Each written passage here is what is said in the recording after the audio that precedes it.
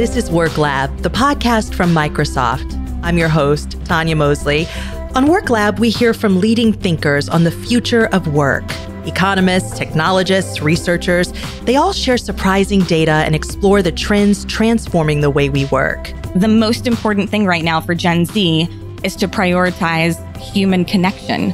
It's what they've been missing being at home during the pandemic and, the first 2 years of their jobs. So that's why that really meaningful, not surface level connection is really important. That's Versha Sharma, editor-in-chief of Teen Vogue. In today's episode, I talk with her all about Gen Z. She shares her insights on what Gen Z wants out of work, how employers can attract and retain young talent, and what the future of work might look like as the youngest working generation grows into leadership roles. Later, we'll hear from WorkLab correspondent Desmond Dickerson and Hannah McConnaughey, a Microsoft manager and Gen Z member herself. They'll fill us in on some of the most common work-related buzzwords that young people are using and what they mean. First, here's my conversation with Versha. Versha Sharma, welcome. Hi, thank you so much for having me. I had a chance to check out your Instagram. I happen to follow you now. Awesome. And one thing that struck me was the freedom that you have to express your opinion on all sorts of topics. It really got me thinking that while older consumers, news consumers particularly, subscribe to a very traditional presentation of journalism, the facts essentially separated from opinion, do you find that your audience of readers, Gen Zers specifically, almost expect for you to have an opinion? Yes, absolutely. I think it is a very old traditional worldview that believes in so-called objectivity in journalism or neutrality, both sides journalism. Millennials, and I am a millennial, led the charge in the workplace and in newsrooms, especially to kind of dismantle those ideas and understand and try to make leaders and audiences understand that it's okay for journalists to be human and to express their humanity when they're reporting on a story or working on a story. And then I think that has only continued with Gen Z, who understand and demand that even more in their leaders and in their journalists. And so I think that's where a lot of that comes from. How does this sensibility translate in the workplace? It wasn't that long ago that workplace experts were basically advising against employees to reveal too much of themselves online. Yeah, I think it's also part of the nature of where we are as a country and in the world right now. And this also shapes a lot of Generation Z's worldview. It's the climate crisis. It's living through 2 years of a pandemic. It's inflation or a coming global recession, everything that's going on with the labor market. They're dealing with crippling student debt. Again, it's really young people, including millennials, who entered the workforce after the 2008 financial crisis. It's these groups of people who have entered the workplace at very uncertain times and at times when we're dealing with really extreme problems. That's why a lot of Gen Zers understand that you just have to be honest about where we are and be reflective of reality. All of those major issues that you just talked about, Teen Vogue made this deliberate shift to focus on some of those bigger systemic issues and global issues as well back in 2016. It still covers fashion, relationships, pop culture, but also identity and politics. How has the publication changed from when you were a young reader? It's changed a lot, and I'm very excited about that and very excited to be part of that. I think, as you said, 2016 was a big part of that shift. When I was younger, it was Teen Vogue as well as Cosmo, YM magazine, if anybody remembers that. Yep. It was all about love, relationships, dating, and of course, style and fashion, which we do continue to cover, and it's still very popular content among our audience. But I would say 2016 was just a political awakening for an entire generation. I think about a 17-year-old Darnella Frazier who filmed that video of George Floyd being killed by the police. And the fact that she was 17, she had to go through this trauma. She has had to relive that trauma over and over because of news coverage and through the trial. And she remains somebody who's still very engaged, at times hopeful, but also understandably cynical and skeptical of the system and the world that we live in. And she just stands to me as a really good example of this generation who, when they see injustice, They want to capture it. They want to make people aware of it. They want to do something about it. And they're not content to sit back and just let it be. They want to change it. Gen Z is on track to be the most educated generation yet. How does that inform the approach to the content your team creates? I mean, you're talking to an audience that knows a lot and has access to a lot of information. They want smart content. There has long been a misconception in the news industry that young people don't care about hard news, that they'd rather be scrolling on Instagram, looking at their favorite celebrities and copying whatever hairstyle trend is blowing up on TikTok. And there's no reason why they can't do both, right? They can't do all of it. Right. But young people are incredibly engaged, incredibly informed on these issues. They're hungry for more information. The fact that they are digital and social natives means they're also more globally connected than ever before. They care about what's happening in other countries to their peers in other countries because they see it. And they want to understand how all of these crises are connected and what the bigger picture is. And so I think there's a lot of incredible room for maneuvering for Teen Vogue. And, that's exactly kind of like the sweet spot that we try to hit. Most Gen Zers have never experienced working in a traditional office. What have you learned about what they value when it comes to a work environment? I think more than anything, they value flexibility. That's, again, of course, something that has come up during the pandemic, especially. But, Condé Nast is currently in this hybrid flex remote /office situation that I think a lot of companies find themselves in. And that's exactly what they want. They want that flexibility. They need that flexibility. Managers should be able to give that to them. But it is important to give them opportunities to come in person, benefits or encouragements to do so. Because I do believe that they're missing out and that they miss having that in-person human connection with their managers, with their peers, with their colleagues. I think they're also hungry for training, development, and mentorship. And that can take place, on any platform. It doesn't have to be in person, but making them feel like you're actually investing in them as leaders is also important. Versha, up until the pandemic, Gen Zers were actually primed to enter a very strong workforce and economy. Things have shifted so dramatically. What is the sentiment you're hearing from Gen Zers about their outlook on the future and the choices before them? I think there's understandably a lot of nervousness, a lot of skepticism and sometimes cynicism. And so I think these experiences are continuing to shape who they are. It may be another reason why I believe statistically they're more willing to job hop. They're not as tied down to any one job for any period of time as previous generations. And so I think it affects their worldview and it affects their behavior. But if an employer can offer that sense of stability and security, then I believe they can retain talent as well. We were looking at the Microsoft Trend Index that found 70% of Gen Z workers around the world are considering earning additional income through a side hustle outside of their day job. I'm wondering what that might mean for leaders as they think about designing roles for the future. Yeah, I think when we're looking at those statistics, I'm also curious how many of those young people feel that they need a side hustle, feel they may not be making enough money from their day job to support themselves, because I know that's a huge issue. I just think that, again, it goes back to this idea of Gen Z demanding more, demanding better, and not being afraid to do that because they see the inequality in the systems and they want to change that. What I would also say about side hustles is if somebody feels like their job doesn't afford them the kind of creativity they want, then a side hustle becomes an outlet for that. For example, our senior fashion and beauty editor, who's wonderful, is also a DJ in her spare time. And she's wonderful at that too. And so I think it's also important to allow people to continue to pursue their personal interests as well. You're squarely a millennial. I am. So you're in the middle between Gen Z and Gen X. As I'm listening to you, I'm just wondering your thoughts on how a leader navigates 3 different generational expectations of work and workplace culture. That is a great question. One of the first or most useful things I learned when becoming a manager or a middle manager is not that you just have to manage down, but that you also have to manage up and sideways laterally as well. even being the editor-in-chief of a publication, I'm still reporting to Anna Winter, who is my boss. And she, of course, does come from a different generation.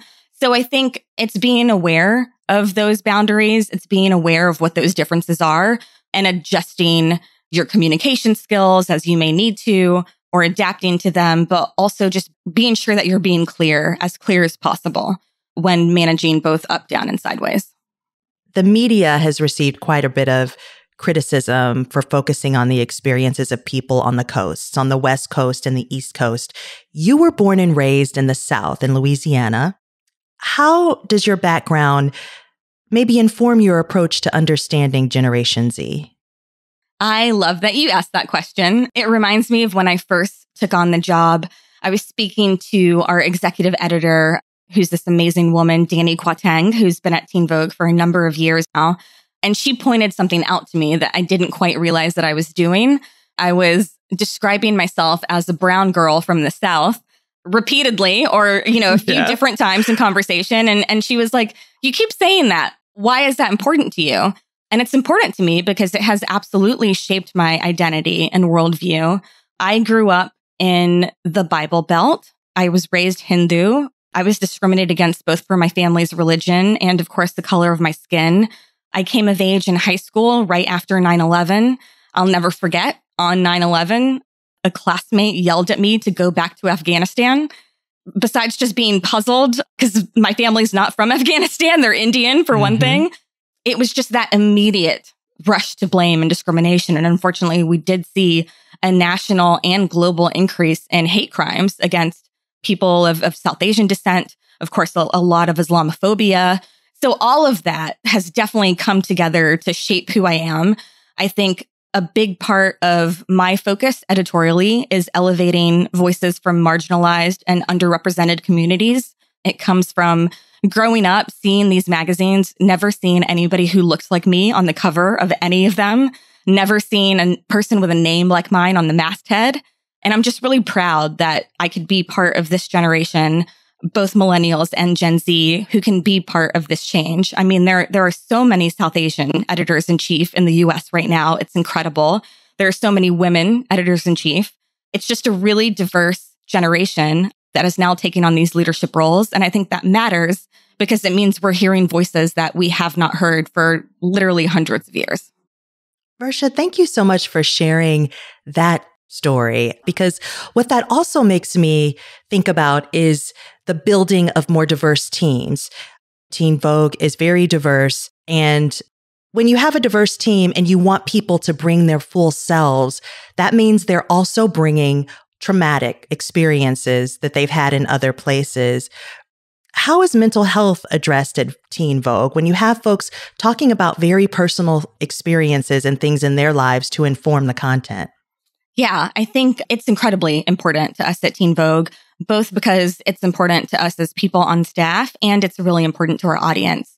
You may have seen some of the statistics about just the crisis of mental health among young people in particular, the ways that the pandemic has affected them, the loneliness and social isolation that a lot of them feel. It's a real problem, and we're really concerned about it.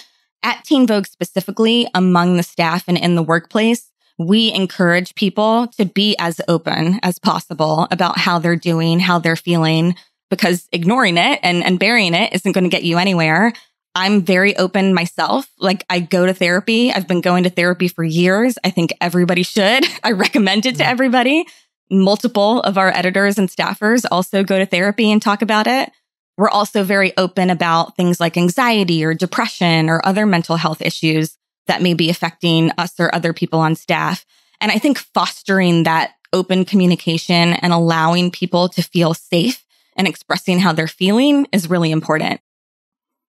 How can leaders continue to support mental health efforts as managers are also dealing with the realities of shrinking budgets and other work demands? I think even as budgets are being cut, you have to prioritize it. It costs nothing to be a leader or a manager with empathy, to show that to your employees, to check in with them, ask them how they're doing, and genuinely care about it. Again, we're very open about it at Teen Vogue because it is so important to us and our audience. If someone needs a personal day or a mental health day, that's something that doesn't really cost a lot in the long run and will actually be better for the long-term health of an organization and staff. And so I think paying attention to these low-cost or no-cost things that you can do as a manager in the workplace, you can still continue to show that you're prioritizing mental health in that way. How do you think these future leaders will impact the world? I think they're absolutely going to change it.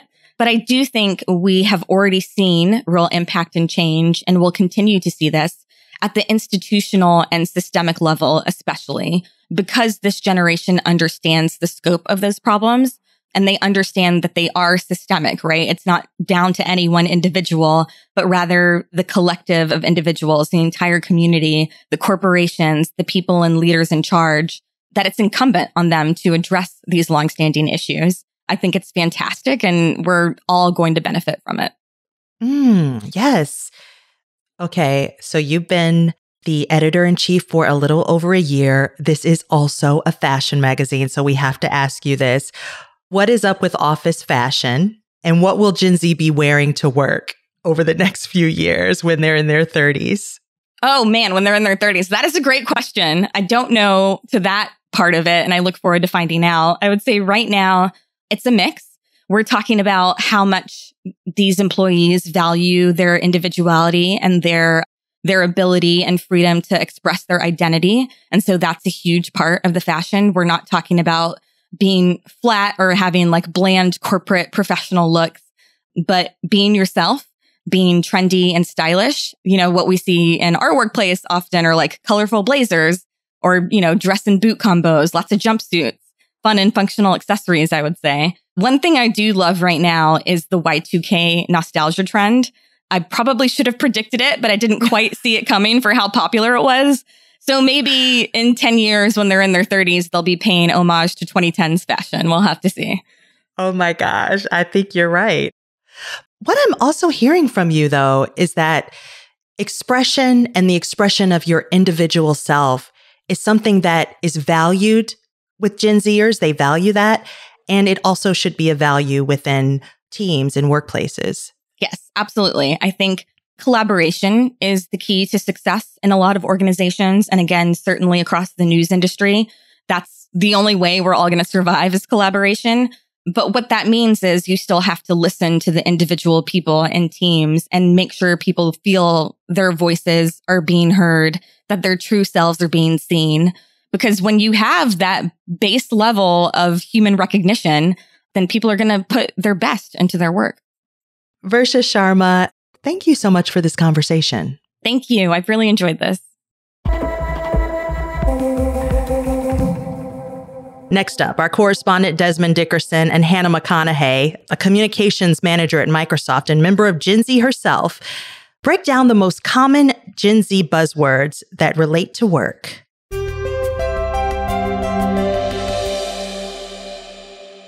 Hi, I'm Hannah, and I'm down to be your Duolingo for kids. Perfect. All right, so tell us about the 5 to 9 concept. So the 5 to 9 refers to either 5 a.m. to 9 a.m. or 5 p.m. to 9 p.m. And it's really about putting some of that focus outside of those hours you spend working, what your job is, how that is part of your identity, and thinking more about, do you have a side hustle? Do you love your yoga practice? Even just romanticizing rest, which as we come out of this hustle culture era, I think has been both really inspiring to see and I think hopefully in the long term better for people. All right, so the next phrase we're talking about, explain to the audience, girl boss. Girl boss might not be a new word to a lot of you, but I'm here to tell you no one should be out there using it unironically. The girl boss kind of heralds this era, I would say millennial era, when I was growing up, that was all about the CEO, the mompreneur, which is a tongue twister, and the girl boss. And now there's this pushback, not only on how gendered it is, don't call me mompreneur, I'm just an entrepreneur, but also the way that it glamorized the hustle culture we were talking about before and making your work and what you do this defining aspect of you instead of something that's a part of a bigger life. So for example, Desmond, if you told me like, oh my gosh, like I've been in back-to-back meetings all day, or I killed that deliverable, I'd say like, oh, that's so girl boss of you. You use it with a little bit of a wink, a little tongue in cheek. Got it. Okay. So it's passé at this point. It's done. It's canceled. Yeah. Okay, cool. So in a work context, what does Gen Z mean when they say gatekeep? To gatekeep means to keep something under wraps, to keep it on the DL, down low, and kind of try to keep it for yourself. So maybe that's a PowerPoint hack that makes your slides look just a little bit better than everyone else's, or a really cool keyboard shortcut, or setting on your computer, something like that. Okay. Now, moving on to the next phrase, sport mode. What does that have to do with work? So sport mode is when you are in that like athlete, like let's go win this mindset. So maybe if you have a big presentation coming up, maybe if you're ready to impress your boss or something is going off the rails and you're going to sport mode, you need to fix it. Got it. So the next phrase is flop. What does that have to do with work? A flop is when you did not nail it, you did not hit it out of the park. It's basically the equivalent of a sad trombone sound. So maybe those stakeholders didn't like the draft that you gave them. Maybe your boss shot down this idea that you thought was brilliant, or a meeting that you spent a ton of time planning for got canceled. That would be a flop. And then if that keeps happening and you feel like it's this theme in your life, that might be a flop era. Oh, no. So how do you bounce back from the flop? You go into sport mode. There we go. Okay. What does vibe shift mean? That's when you can tell the tides have turned on something. So an example would be the girl boss thing, right? For a while, that was this term taken on as empowering, as a badge of honor. And then you could tell that there were these cultural forces or a mindset shift that turned the tide. And now we've U-turned a little bit and now it's not it anymore. Got it. Okay. What is not it? So Gen Z is all about sensing the energy of something, the vibes of something like we just talked about. And not it means that the vibes are off. That's it for this episode of the WorkLab podcast from Microsoft. Please subscribe and check back for the next episode of WorkLab, where my co-host Elise will be speaking with Harvard Business School professor Linda Hill about the new skills that help people work better now. And please rate us, review, and follow us wherever you listen. It really helps us out. The WorkLab podcast is a place for experts to share their insights and opinions as students of the future of work. Microsoft values inputs from a diverse set of voices. That said, the opinions and findings of our guests are their own and may not necessarily reflect Microsoft's own research or positions. And if you've got a question, we'd love to hear from you. You can drop us an email at worklab@microsoft.com. And check out the WorkLab digital publication too, where you can find the latest Work Trend Index report, as well as a transcript of this episode. You can find everything at microsoft.com/worklab. WorkLab is produced by Microsoft and Godfrey Dadditch Partners and Reasonable Volume. I'm your host, Tonya Mosley. Our correspondents are Mary Melton and Desmond Dickerson. Sharon Calander and Matthew Duncan produced this podcast, and Jessica Volker is the WorkLab editor. Thank you for listening.